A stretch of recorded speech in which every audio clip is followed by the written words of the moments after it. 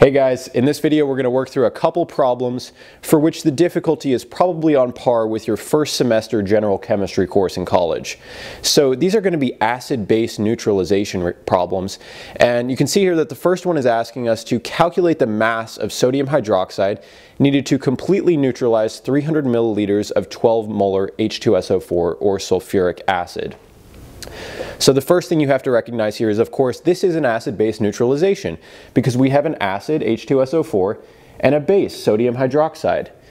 And for the first semester of general chemistry, the most important definition of an acid and a base is that acids increase the concentration of H+, while bases increase the concentration of OH-, or hydrogen ions and hydroxide ions. So there are other important definitions of acids and bases, but especially for these stoichiometry type problems, these are the best ones to know. So you can see here that in this general reaction, one hydrogen ion reacts with one hydroxide ion to make one pure water molecule. So they, in a sense, neutralize each other. And this is what we mean by neutralization. So you can see that for every single H+, we need a single OH- in order to completely and properly neutralize. So they want to know the mass of sodium hydroxide, so that is NaOH, needed to completely neutralize a certain amount of H2SO4. So the first step for all of these problems, I like to write out each one of my acids and bases and show what they're going to dissociate into. So acids and bases dissociate into their ions. So NaOH is going to dissociate into Na+, and OH- or hydroxide ion, while H2SO4 is going to dissociate into 2H+ or 2 hydrogen ions and a single SO4 2- compound. So you can see here that while NaOH generates an OH-, H2SO4 generates an H+, and this matches with our definition of acids and bases over here. Our base generates OH-, as it did. Our acid generates H+. And we know that these are going to neutralize each other. And that's what they ask in the problem. How do we completely neutralize a certain amount of H2SO4? Well, we know they need to react in a 1-to-1 ratio. So since NaOH only makes one OH- while H2SO4 makes 2 H+ ions, we are going to need 2 moles of NaOH to neutralize 1 mole of H2SO4. And you can see that here because for every one of these, we make 2 of these, but for every one of these, we only make 1 of these. So we need to double the amount of NaOH relative to H2SO4. So ultimately, this is going to be our neutralization reaction here. We're going to have the 2 H+ from the H2SO4, and then we're going to need 2 OH- from the NaOH. Thus, we have to get twice the amount of moles of NaOH. And finally, we will produce pure water, or we will have neutralized our H+ and OH-. So we have to fit this problem into a general path or approach that we take to get mass of sodium hydroxide. So ultimately, we want to end up in grams of NaOH. But they started off by giving us a volume of H2SO4, or milliliters of H2SO4. Well, since they gave us 12 molar molarity, we know we can get to moles of H2SO4. And then from there, we can simply cross the mole bridge, and we know that we need 2 moles of NaOH to neutralize 1 mole of H2SO4. That's how we're going to cross this mole bridge to get from moles of H2SO4 to moles of NaOH. So this was really essential to recognize this here, that we need 2 moles of this for every 1 mole of this for neutralization. And then finally, we know we can go from moles to grams of NaOH. So I'll walk us through this down here. I already have the work written out. So we started out with 300 milliliters of H2SO4. And because we know it has a molarity of 12 molar, we can then get 2 moles of H2SO4 from this volume.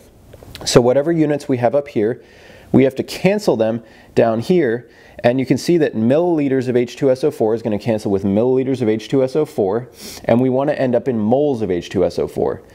And since we know that it's 12 molar, that means 12 moles of this per liter, or 12 moles per 1,000 milliliters. Notice how I changed it to milliliters so that we could cancel out this 300 milliliters here. Okay, now we're here, we got moles of H2SO4. Now we need to cross this mole bridge to go to moles of NaOH, so we have to cancel out these units. Down here, we'll cancel out moles of H2SO4. and then go to moles of NaOH. And we know, based on these reactions that we wrote out here, that we need 2 moles of NaOH for every 1 mole of H2SO4. So that's key here. So now these units are going to cancel out. We'll be left with moles of NaOH, and then finally all that's left to do is go to grams of NaOH. And we know from the periodic table that there are 40 grams of sodium hydroxide per 1 mole of sodium hydroxide, and you get that simply by adding up the molecular weights of sodium, oxygen, and hydrogen. You should get 40 grams. We'll cancel out our units here of moles of NaOH, and we will be left with grams of NaOH for our final answer. And we know that when we multiply out all the numerators, we'll get a number. We multiply out all the denominators, we'll get a number.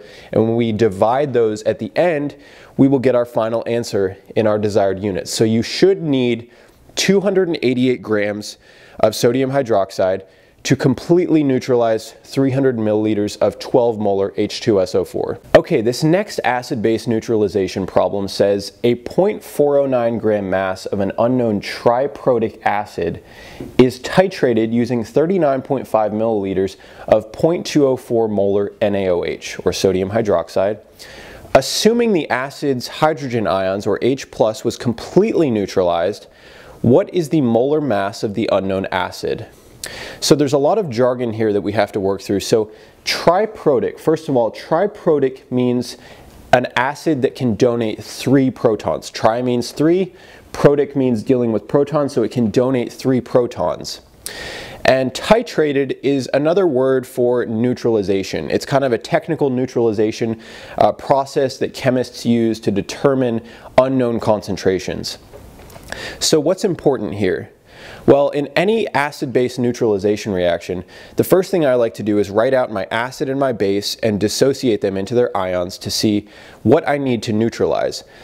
So a general triprotic acid that's unknown, I'm going to write that as H3A because it has 3 protons to donate and it's attached to this A here, which I'm just going to call the rest of the acid. So that's going to donate its 3 hydrogen ions because it's triprotic, and it'll be left with this A3 minus, the rest of the acid over there, the counter ion. NaOH, we already saw in the last problem, is going to dissociate into simply Na plus NOH minus. So you can see here that in this problem, we need 3 moles of NaOH to neutralize 1 mole of this triprotic acid. So I wrote that here. We need 3 moles of this because in order to neutralize 3 hydrogen ions, we need 3 hydroxide ions. So 3 times as much of this is necessary to neutralize 1 mole of this, right? So think about what they asked here, right? They want to know the molar mass of the unknown acid. So what is molar mass? Well, we know that's grams per mole, right? That's what we want to end up in. Molecular weight or molar mass, same thing. That is grams per mole of this triprotic acid. But how do we get there? What did they give us? Well, first, we know that we titrated or we neutralized it, and they say that we completely neutralized it using a certain volume of a certain molarity NaOH. So we can take a similar approach to the last problem where we have a certain volume of NaOH, and then we know since we have molarity, we can go to moles of NaOH, and then for moles of NaOH, we can finally go to moles of the triprotic acid by crossing this mole bridge, and we found the ratio here.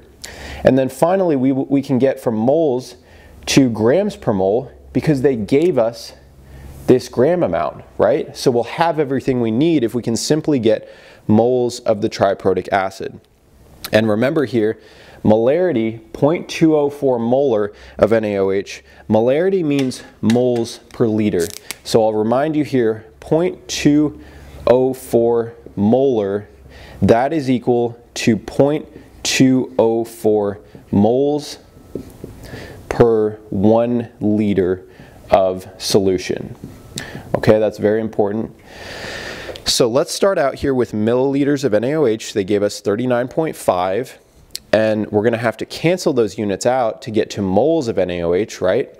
So we'll put down here milliliters of NaOH and moles of NaOH on top because that's what we want to go to, right? And we know the molarity was 0.204 molar, which means 0.204 moles per liter, or 1,000 milliliters. Notice how I had to use milliliters here to cancel out the milliliter units that they gave me. So now I'm in moles of NaOH, and now I want to get to moles of the triprotic acid. So I know that if I want to cancel out moles of NaOH, I've got to put that unit down here, and I want to end up in moles of the triprotic acid. So I know that for every 1 mole of the triprotic acid, I'm going to need 3 moles of NaOH. So really, you could have written a 1 here, and it would have gotten you the same answer. I just kind of put a question mark there because really mathematically, we're solving for this value. We're just using this ratio in order to get us that value. So we'll multiply all of our numerators because remember, now we have our final unit that we want to end up in here, moles of our triprotic acid.